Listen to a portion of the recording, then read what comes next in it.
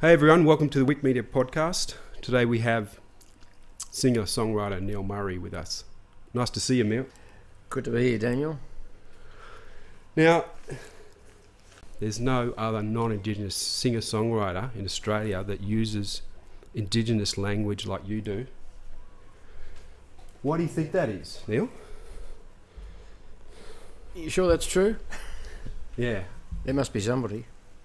Well, Paul Kelly. When did he use language? Yeah, I know the song, I should have checked up on that. I think there's been probably others, but but yeah, because basically because I was in the Warumpi band, we were doing some songs in language, and because one of the jobs I had at Papunya was working in a bilingual education program, which was teaching kids to read in their own language first, at least to get the concept of reading before going on to oral English, which I still think is the best way to teach reading. You teach it to kids in their mother tongue. Absolutely. And I got quite proficient at writing the language down. I had a really good teaching assistant, a woman by the name of Narrabri Nakamura, Right. who taught me all the language I know, and I understood her the best. And I started to just really appreciate the window that language affords. It gives you a window into the culture, into the world view. And I started to realise that the languages of this continent it's the intellectual treasure of the continent. The languages carry all that. And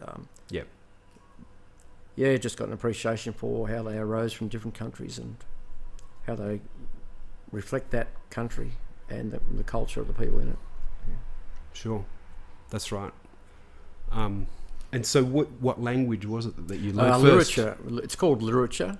Mm. It's very similar to Pidginjara or Pinibi. It's more Pinibi literature. There's a few different preferences, pronouns. Pidginjara mob often use picture as the verb to go, whereas literature uses anani, going. But if you can understand one of those Western Desert languages, you can pretty much get by with between Port Augusta and up towards Broome, round to Alice, pretty much. Warlpiri's very different, but there's some similarities. But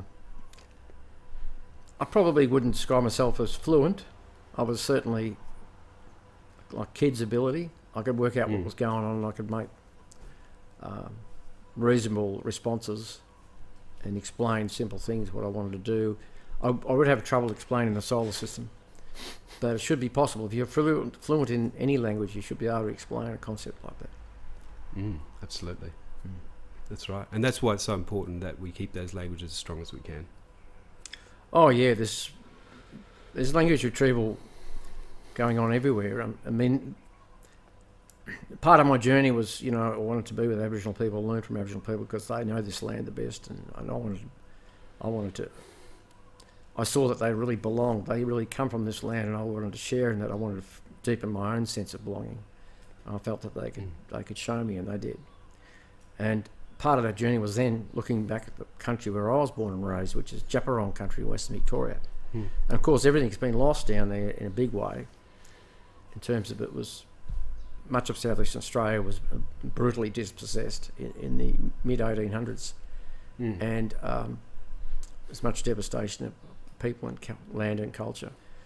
But nevertheless, I took it on myself at the prompting of people like Sammy Butcher telling me, that's your country, you should go there, sit down there, So I did. I came back and so I started to research the language. I had a local elder, Uncle Ted Lovett, just casually standing next to me on the shore of Lake Bollock one day, and he just remarked, seemingly into the air, but in my earshot, "I'd like to hear a song in Djapurrung." I said, "So would I." And he looked at me and he said, "Go on then." So that was the mission. It took me a couple of years. There's very little records of Djapurrung. There's probably half a dozen foolscap pages. There's some word lists. A lot of grammatical information is missing. Yep. But we can infer by what's left of neighbouring languages a lot. And then I had Professor Barry Blake and another linguist, Julie Reid, give me a bit of a hand. Yep. Professor Barry Blake's, he was expert on Western Kulin languages, which is part of them. So I managed to come up with a song, which I recorded. Wow. It's called Malamie long ago. Not sure if it's totally correct, but it's close enough, and I feel that, you know, I just wanted to honour the old people somehow. And sure.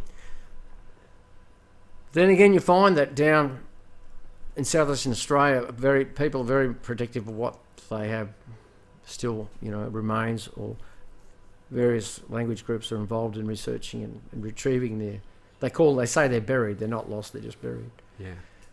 So sometimes out of my own area, you've got to sort of step warily, because best intentions can be misconstrued.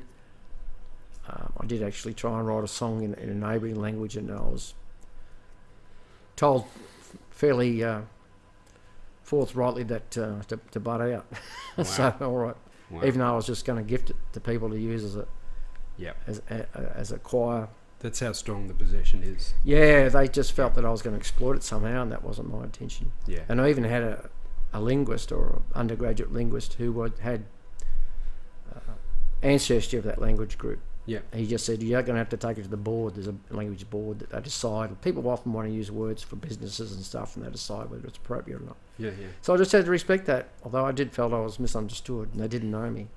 Yeah. So that's the reality in south and eastern Australia, but in the northern parts of the country, if you learn anyone's language, they put you on a pedestal. Absolutely. And they tell everyone, don't talk English to him. He's really Anongo. Talk literature, you know. Yep. And that's great. Because that's how you learn. Yeah, and excuse me. It's a respect, because they've had to learn English, and they picked up English quicker than any Europeans picked up their language. Yeah, correct. So to go the other way is a mark of real respect. Yeah. And people, it changes your relationship. Yeah. People see you differently. You're not just a tourist on the surface. You're someone that's willing to listen and learn. Yeah. And really be with people. Yeah. That's a really special place to be, hey? Yeah, I don't think I'm telling you anything you don't know. Well, I've experienced a similar life up in the Cape, learning Wicmulcan, yeah. Mm-hmm. And there's probably only about 5 outsiders who speak Wicmulcan who've even made an effort. Wow. It's incredible, isn't it? It's a beautiful language. It's so beautiful here. They all are, especially... They sure are, yeah. To utter them or to hear them spoken in the language they come from, they resonate powerfully. Yeah. That's why... a good way to put it. If we can restore the original names for places, and I think that's fantastic. Because they all had names, you know, and these imposed names by the colonists are an intrusion, and they're a distraction. And they, we need to really, they're beautiful names, you know, we need to put them, get them back. Yeah. Yeah, that's something we spoke about in the last podcast. Gimoy is the traditional name for Cairns. Gimoy? Gimoy, yeah. It's a tribe too. I already found that out last time I did a discussion like this, so it's much to learn. So can we just change the subject a little bit now? In 2009, you produced the album Tungu? Jungle. Jungle. Jungle means all in one joined together. That's a literature word, jungle. With Sammy Butcher, an ex-member from Rumpy. How did you get started on that project?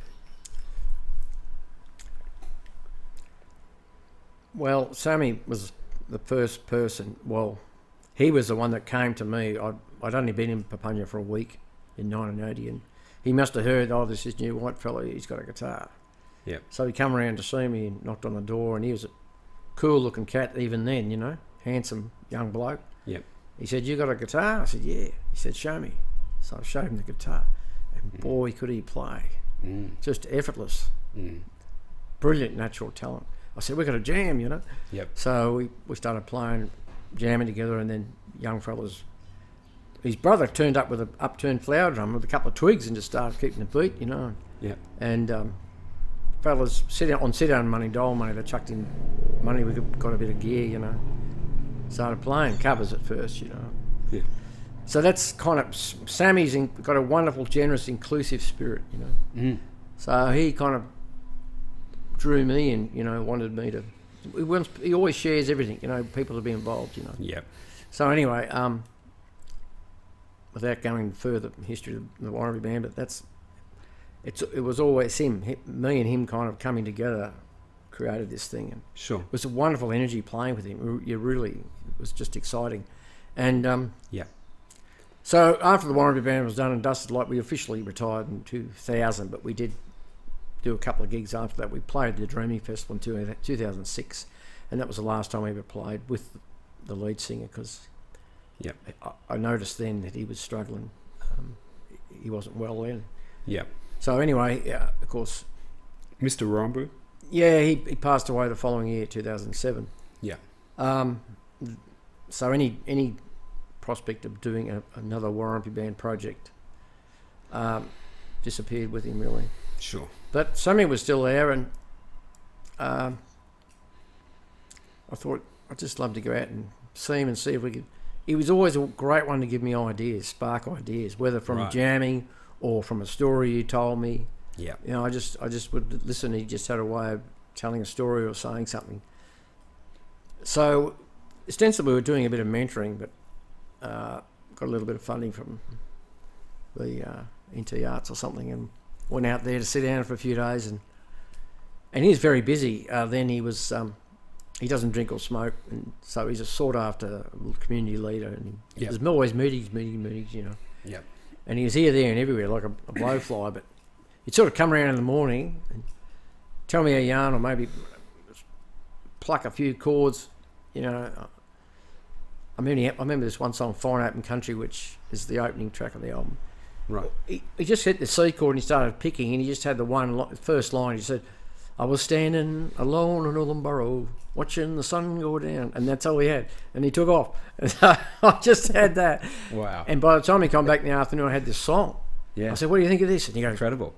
"Number one," you know. So that I just love the way he could spark me. And that first trip out, they hadn't been out there for decades, you know, more. And I was there for 4 or 5 days, and I couldn't believe it. I just had songs coming out of me everywhere, you know, all from his little ideas, sparks, you know. It's like you give me a spark and I'd have a little fire going by the time you come back in the afternoon or something, you know. Yes. And I thought, geez, what can we do with these songs? I think I came out again the following year and got a few more, and I said we should try and record them. I was kind of, I was wanting to do something to help him too, because he was kind of musically in the wilderness. Earlier on, he'd done his own solo record, guitar instrumentals. Okay, I didn't know about that one. Yeah, I think it's called Desert Surf Guitar. Right. That was done probably in the 90s. Yeah. But he'd been heavily involved with mentoring his sons and nephews band, the Chuppy Band, right, which was a desert reggae band. Yeah. They were very good. Yes, and some of them are really good. Yeah, and I don't know, I've always felt a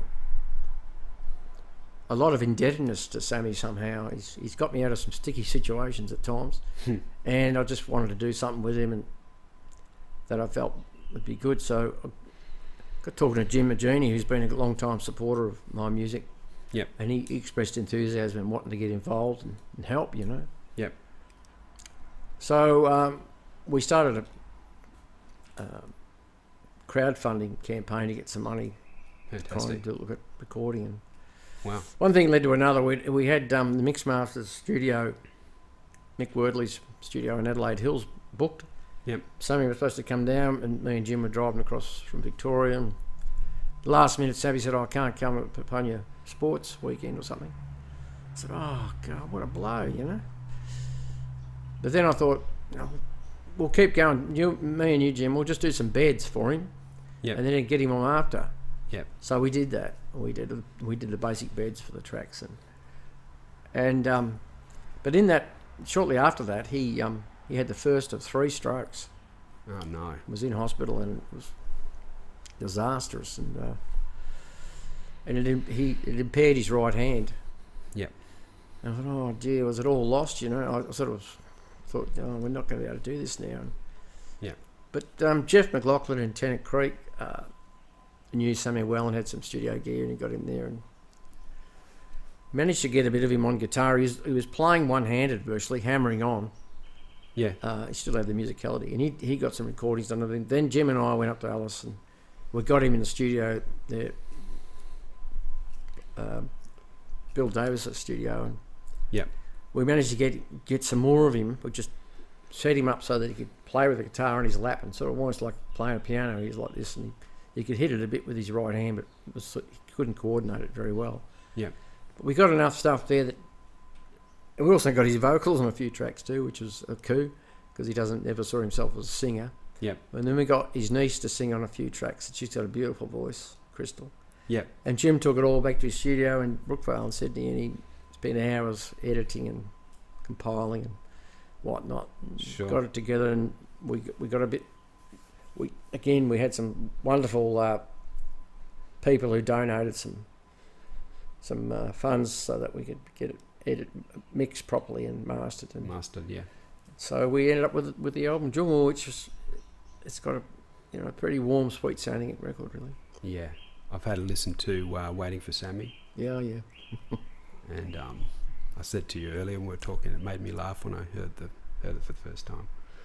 Yeah. But you said it was a serious song. Yeah. Oh yeah, but I often remember we're often waiting for Sammy, because he was... 1 minute he's there and then he's not, or he said he's coming but then he's not. You know what it's like, and in a way there's a bit of sadness in that song for me though. I don't know, but when he had the first strokes and was in hospital, I was in Broome that time, and we were really concerned. We didn't know what was going on, so I actually played that song live in Broome on the evening that I heard that he'd had the strokes. Yeah. But, yeah, and the first time I got the idea and I played it to him, I said, "Oh, I like that song, Waiting for Sammy." He really liked it. I think he liked the fact that his name was mentioned. Wasn't it? That's beautiful, mate. Yeah. Okay. In 2005, you were involved in the Lake Bollock Eel Festival. Have I said that correctly? Yes, you have. And it was set up as a contemporary celebration upon Indigenous traditions. There's a lot to talk about. Can you give us a little bit of a rundown on how it got started, please? Sure. Well, part of my return to my own country was to try and make connection with people I didn't know about, who are descendants from the area that survived, and they're all around the Framlingham area. I can remember being at high school in Lake Bollock in the 70s, and I'm thinking back now, there was a handful of kids who were obviously of Indigenous descent, but nobody said anything about it then. Yeah. Nothing. Except for one guy in Form 4, one day he said to me, just conspiratorially, I kind of whispered, he said, "Hey." I said, "What?" He said, "I got a black fella in me." I said, "Have you now? That's great, Wow. That was the only guy who said it. But I started to realise on my travels, because I've asked various Aboriginal people, because they ask you where you're from and stuff.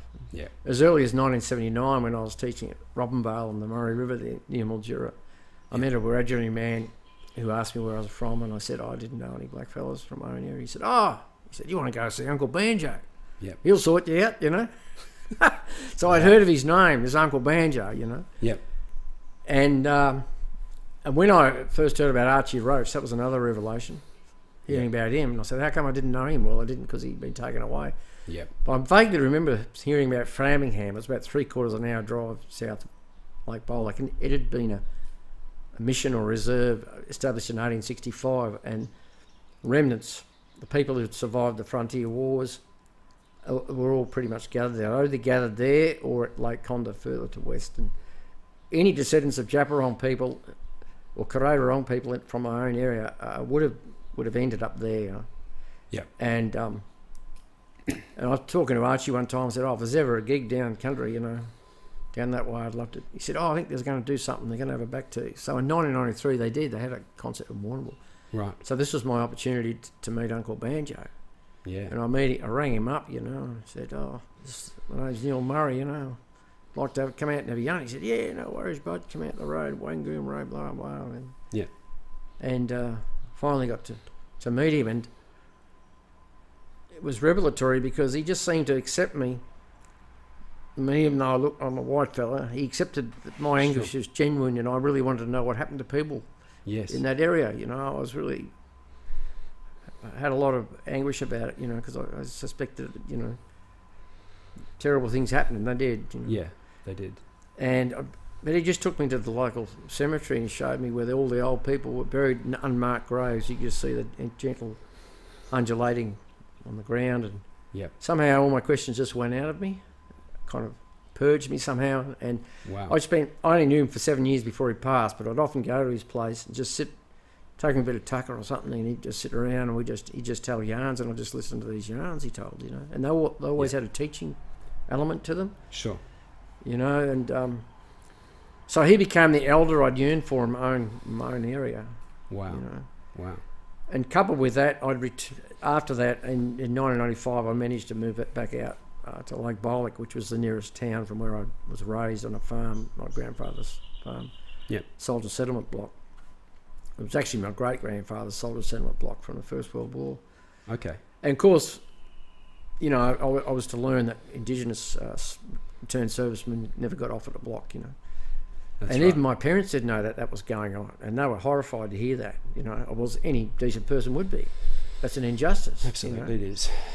So I think a lot of those things were going on, and the mainstream population was in the dark about it, really. Yeah, that's right.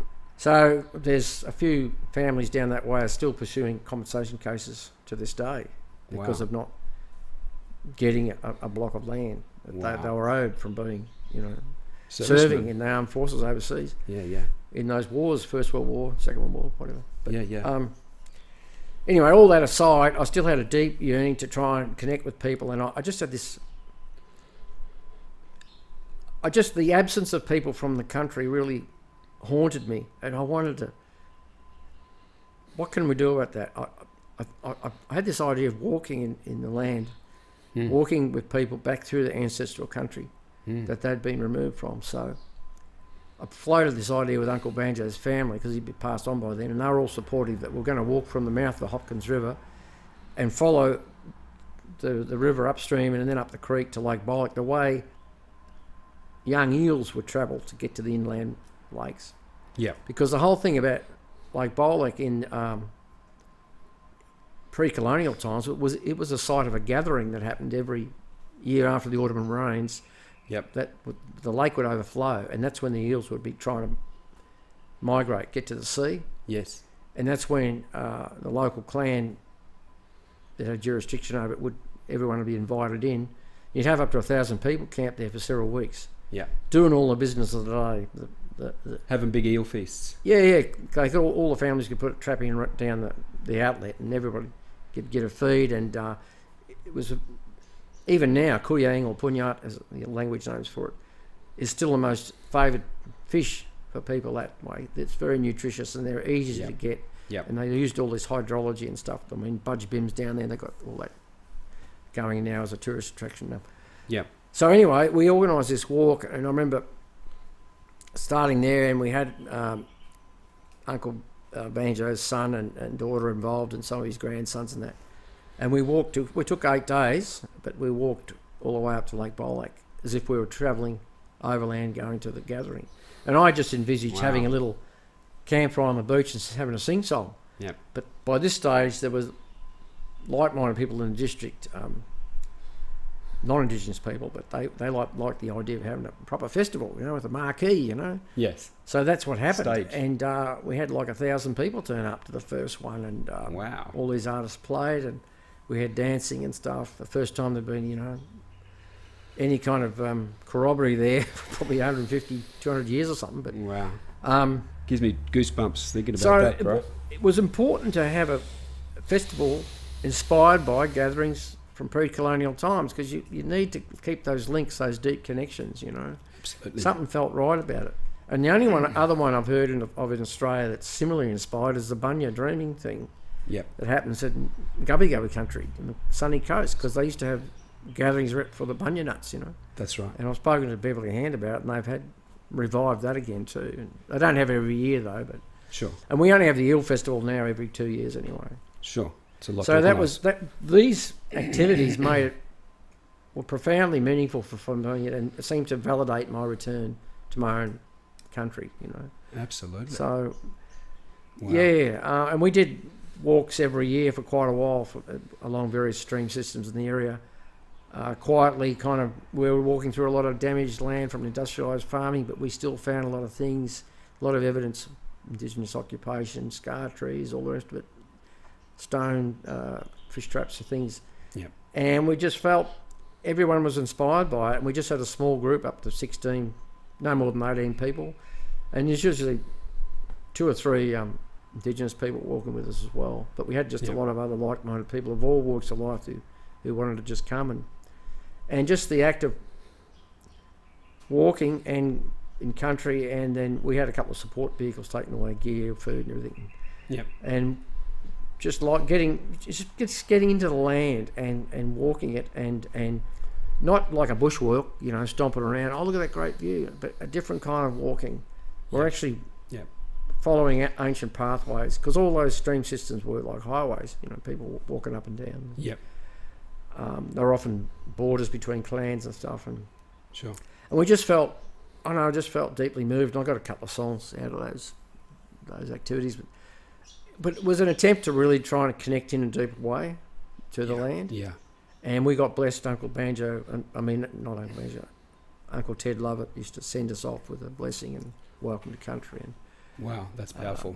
And we walked downstream from the mountains where the Fiery Creek rose, and all the way to Lake Bollock. We did that a couple of times. Yep. We've done the Wannon River. We did the Mount Emu Creek. Yep. We did the Hopkins River over 2 or 3 different years, doing different sections. And yeah, it's really powerful when you have the elders with you. Yes. And you actually dwell. You got to learn to listen and dwell in a place. Yeah, you know, you do. And it's really about taking notice. Yeah. And it's the same principle in a way. I mean, even when I told Sammy, well, all the language and law's been lost in my area, he sort of said, oh, you can pick that language up. I thought, oh, shit, can I? I don't know how. But yeah, the premise is you go and sit down in country and you listen and observe, and the land will teach you. That's it. That's how everyone simple did as it. that, isn't it? Yeah, really? but it is as simple as that. It's not easy. You have to spend a lot of time, years. That's right. Yeah, and that's why the deep knowledge that Indigenous people hold from generations and generations of, you know, very intimate engagement with their land and their environment is just so deep and precious, you know. It sure is. And those are the things that need to be preserved at all costs. You know, every time an old person dies, some used to say, there's a library gone. Yeah, absolutely. Wow. And it takes me back to going for the first time up the Cape and going out on country, and the elders would put smell on you up there. And for the people listening who don't know, the smell, they believe, is to let the spirits know that you're coming on country. So they'll put smell onto the outsiders so the spirits know who are there. And for me to go through that, it's such a beautiful experience. Well, it really is. To get those kind of blessings from traditional owners is the proper way to enter someone else's country. You know? Yeah, that's right. That's why I don't really go unaccompanied to tourist sites or things like that. I have been, but I always feel a bit awkward because I'd rather be with local TOs who can actually show me where to be, where to stand.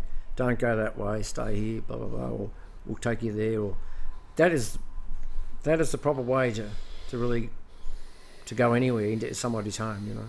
So yes, if you've had that, that's the proper way to enter, you know. Yeah, I mean, that's I used to use this analogy. I mean, the whole country was somebody's home. There was multiple homes, multiple nations, and if you barge in and help yourself to the cupboards and ransack everything, it creates bad blood. But if you go up and knock on the door respectfully, wait, you know, someone comes out, oh yeah, you say, oh look, I'm hungry, I'm thirsty, can you help me? They're going to help you, you know. Yeah, every time. You know, because you show that respect. Yeah. Yeah. I mean, even though there was, I had my relationship I was in. I had my mother-in-law come down from Top End We couldn't speak directly because it's an avoidance thing, you know. Yes. But Same through with me. through Same her with me. daughter, Yeah, who yeah. was my partner at the time, she expressed interest in doing some weaving with grasses, Yeah. and so we drove around the lake to have a bit of a look, and she seemed to spot a sedge and said, "Oh, that looks all right." But then she said through her daughter, "I can't get it. It's not my country." Mm. So I went out and got it, and I cut it for her. Mm. That was all right. Mm. And I told Uncle Banjo that story, and he just said, "Oh, it's beautiful to hear. That is beautiful to hear." He said, "Those old people have got that respect, Yeah. you know, Yeah. even though she is from top end and in bottom end, you know. Yeah. Even though there might not be any Indigenous people there, spirits are still there, you know." Yes. Of course And they are. she observed that thing. So that was wonderful to see that, you know. Yeah, that's a beautiful story. Mm. Shall we move on, Neil? You're recognised as one of Australia's foremost songwriters by APRA Awards in 1995 by winning the Song of the Year with Mile on Home. What did that mean to you, getting that award? Oh, it was, I guess, I'm not one for awards, I'll say that. Yeah. But that one is peer voted. It's voted for by the members of APRA, who are all composers, songwriters. Yep. So it was nice to get that recognition, you know. Even though it happened because of the success of Christine Anu's version of the song, Yeah. which broke into the mainstream, and she had the machine behind her, the big record label and management, promotion, all the rest of it. Yep. Whereas the Warumpi Band had recorded it and released it as a single in 1987, it didn't have the same impact, but it was an Yep. immediate hit in all Indigenous communities, Yep. right out as far as Tahiti, you know. Wow. You know. Incredible. So that it was validated by the mainstream industry was you know, it was gratifying to get some kind of mainstream recognition for it. Yeah, but Yeah. in a way, I felt the Warumpi Band's version Was better. should have been not better. I wouldn't say that. No, I just think no. it should. We would release it first. It's like a lot of things. We were the first at a lot of things. We were the first to release a commercial rock pop single in an Indigenous language. You know. That's right. So we're, you know, it's great to see that since then there's a lot of artists now who are recording and releasing songs in their own language. Yeah, it's beautiful to hear. It really is. So we'll move on again. You've published 2 books, one of lyrics, one of short stories. Also, I did a poetry book with Okay. Charles Darwin University Press Yes. back in the late 90s. A book called One Man Tribe, which is out of print now. Right. Yeah. Okay, I went to the library and had a look. Couldn't find any Couldn't books. So this long form writing, why is that important to you? Well, at the time, I was still struggling musically to get enough money just from doing shows, and I was living in Sydney. Yeah. And I'd always written. I'd started writing poems the same time as I did songs, kind of, you know, Okay. 2 aspects of the one coin, really. But I hadn't written. I was doing some prose things, and I showed them to a writer that I was friends with who lived in Balmain, and he said, "Oh, this." They were called Hodder Headline at the Hodder and Stoughton they were at the time, and they had a New Zealand guy who was their editor, and he was very interested in publishing Australian stuff in inverted commas. Yeah. And he took my short stories, whatever you call them, to him, and he liked it. He said, any chance you could expand on these things and make a book out of it? I said, well, yeah, I could, yeah. Well, the thing was, they were going to give me an advance to write, so you beauty, you know, what better motivation? Yeah. Because it saved me trying to scratch around and get odd jobs, you know. Yeah. So I probably wrote the first draft in, I don't know, 92 or something. I was living in Annandale in Sydney, and probably wrote it in 5-6 months. And then they beautifully had an editor to work with me and did some rewriting in 3 months. And I went up to Varuna and Katoomba, and I really enjoyed it, you know. And then they published it, you know.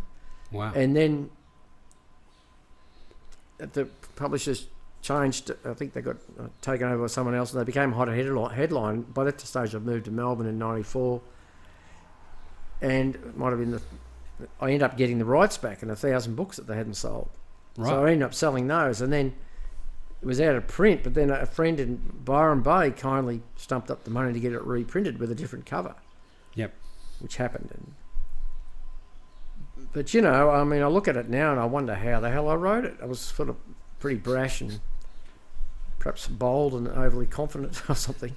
But I'm amazed that it seems like another lifetime when I see it now. But yeah, it is.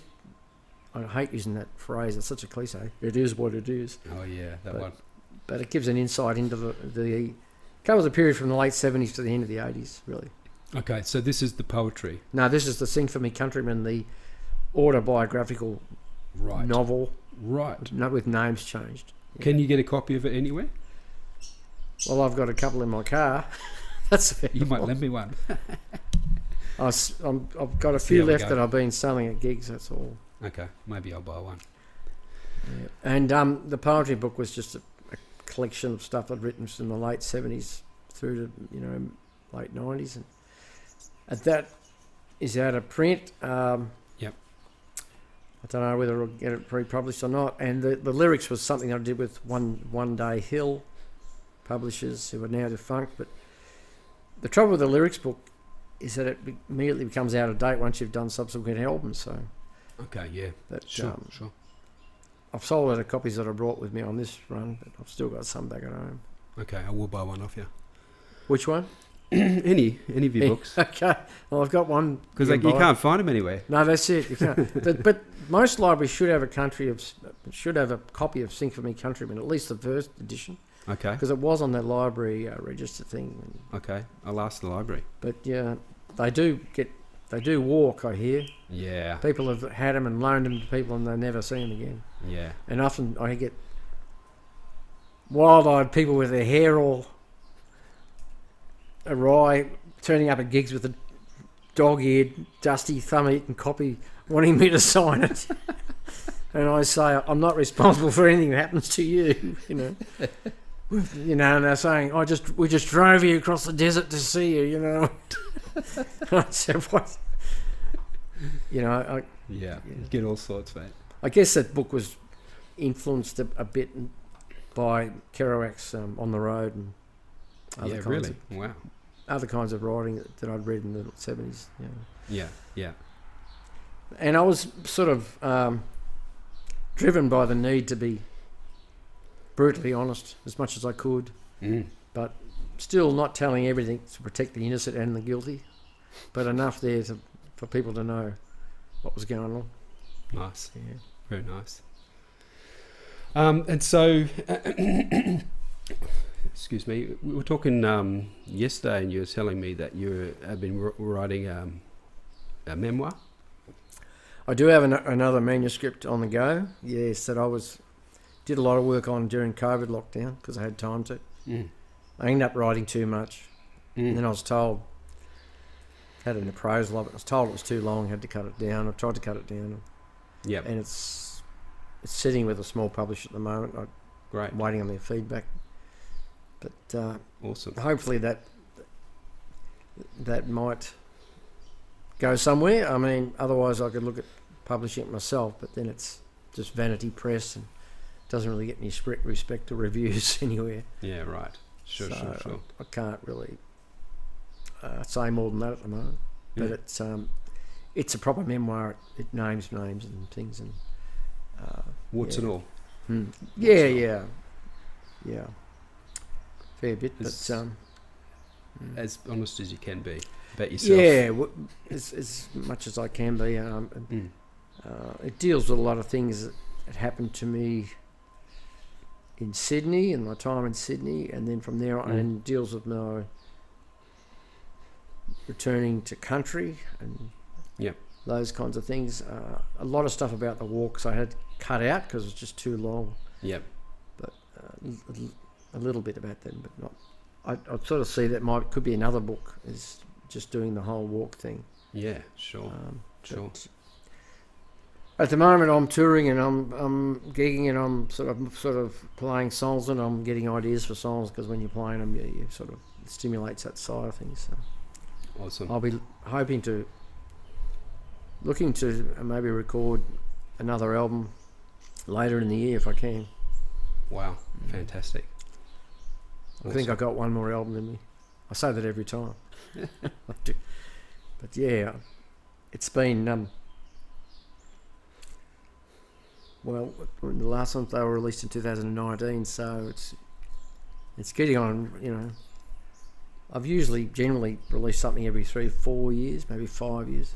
Yes. But yeah, so I tried to have a look at your catalogue, and how many solo albums have you done? Is it 9?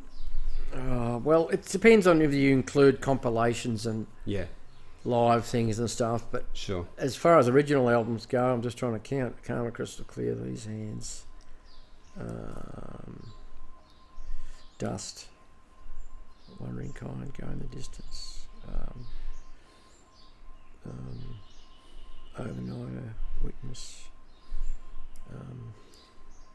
Bring Thunder and Rain, Blood and Longing, and then there's Jungle. There's 10 already original Yes. albums, Yes. and then there's a few compilations, Yes. best of type things, and a live album that's out of print that I did with Shane Howard, just Yep. the two of us, and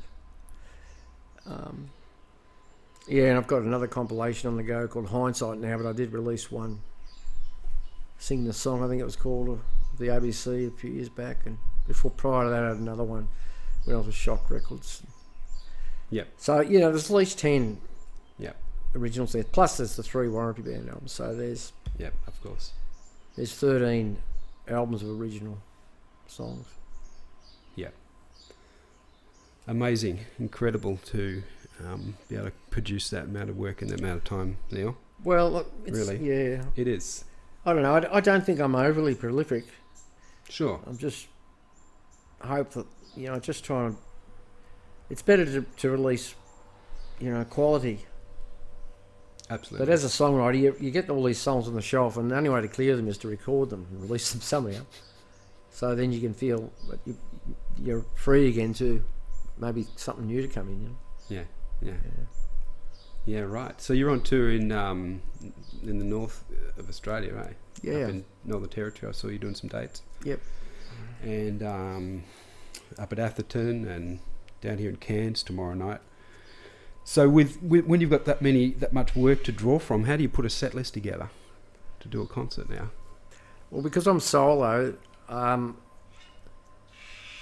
that in a way dictates the kind of songs I can do well in a solo format. Okay, yeah. But then you balance that with the need to put in some tunes there that people know, the ones that have got a bit of traction. So that means at least a couple of Warranty Band songs, Yeah, sure. and my best known solo songs. Yeah. But I tend to do the songs that I know I can perform well in a solo mode. You don't have a band to kind of have that impact that you can cover more other songs that are rockier, for example, or whatever. But Yeah. so I've had a set that perhaps at least half of it is pretty set, but then I vary the other half of it. Okay. In terms of What's what I going do, on. and it depends also where I am playing, and if I've got any songs that might be relevant to that area or that Yeah. audience. Yeah, absolutely. And the fact that I've had Trudy Fatnana performing with me since Mackay, and she's been singing about black burning and stuff, and that's her Yeah. part of her heritage. She's also got Indigenous heritage as well from the Cairns area. Yeah. That's informed some of the songs that I've wanted to do. Yeah. Yeah, so that's it really. Fantastic. Yeah. Well, thanks for coming and having a yarn today, Neil. It's been awesome talking to you, mate. Right, yeah, I enjoyed it. When's this going to air? Well, we can put it up tonight. You're doing it. I'll send you a copy and you put one on your YouTube channel. I don't know how to do that. Well, you must have a technical person behind. I do. I've got a web person down in Sydney that does that for me. All right, I'll send a copy to them, and as quick as we can get it moving, mate. Yeah. Okay, well, thanks a lot, mate. Thanks, Daniel. Okay, cool. Cheers, mate.